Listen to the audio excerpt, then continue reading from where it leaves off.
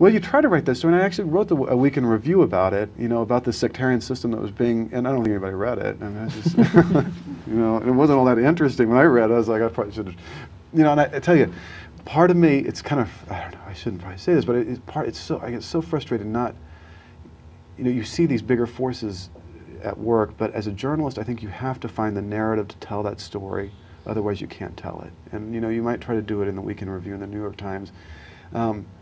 But I'll tell you, the story that I found, I got very frustrated in August when there's all this talk about the administration of combat ending in Iraq, and it's silly, and it was ridiculous, and we all knew they were lying, and you try to write it as much as you can in the story, but anyway, the paper wanted to use that as an occasion to tell a legacy story, like what are we leaving behind kind of idea. And the story I got, this is one of the few instances where I got assigned a story, and the story I got assigned was death. Basically, what were the costs of this war? And I knew that, I could try to weigh in on numbers, I could try to do something authoritative, somehow to really understand what happened. And I just feel a weariness on the part of readers, on the part of Americans about death and numbers in Iraq. And I ended up doing a very long story just on one family trying to find their son, trying to tell the story that way. And actually I think it was more effective. And I don't know if it's becoming, older, becoming more cynical, but I think when I first started as a journalist, I really did want to in some ways translate scholarship into the newspaper. And I feel like at this point in my career, I've gotten to the point where I think that I'm only going to relate to my readers about the stories that I care about if I can find the right story to tell. Mm-hmm. It's a different approach, definitely. Have you found yourself, as a scholar, since we were students in Cairo, have you found the approach, how you see your work, the goal of your work is changing? Yes and no. What's interesting is now with, blogs and other outlets available. So Merip, I write these online pieces for Middle East Report, which are, essentially, 4,000 words. Essentially, if I added a nice theoretical framework and lots of citations, it could be a journal article. Right.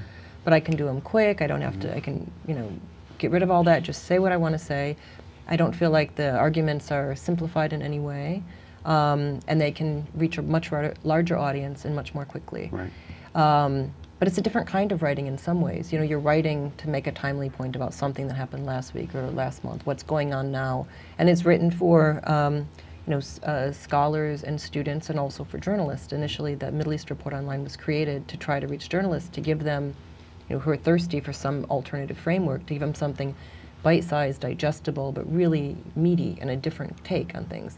And I think we've had Merip has had a lot of success Absolutely. With that. But with that, and then blog pieces you can write, which are closer to 1,000, 1,500 words. For scholars, 500 words is an abstract for a 10,000 word article. So right. Writing 1,500 words isn't just it takes a skill to learn to write well, to decide what to say, how many points you can make. Partly the way I was trained, my general approach, which is pretty ethnographic but very interpretive.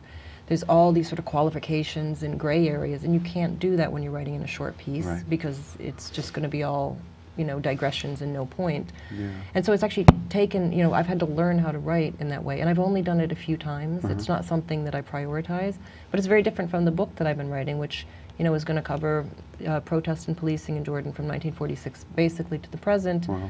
And I've been doing interviews on it for years, and interviewing security and protesters and lawyers and reading law and learning about law, and now learning about political geography so that I can write this book. I'm not really approaching that book differently than I did, my very first book. Right. But there's other ways to talk about the region, which I like. I'm happy to have those outlets so I can say things when I'm frustrated, or I have a small point that's not worth fleshing into something huge, but to say, no, you're getting this wrong. True, Let me say it. And there's places to get it out. And so that's really changed in terms of how I think about what it is I want to say. Right. I think I have more options for saying things. And I think that's something that's new the past 10 years. Just again, you wonder. Because there are so many different, platforms and ways to discuss the Middle East, to talk about the Middle East, to delve into these. Actually, it's been in some ways much more critical of mainstream media, which is a good thing. Absolutely. I think. In some ways, it's made it a much richer environment and a healthier environment. And then I come back to that question we were talking about earlier. Then why is it that it's? I'm kind of haunted by this idea that it does seem to be a less informed public than the beginning. I just don't know I don't know the answers to that.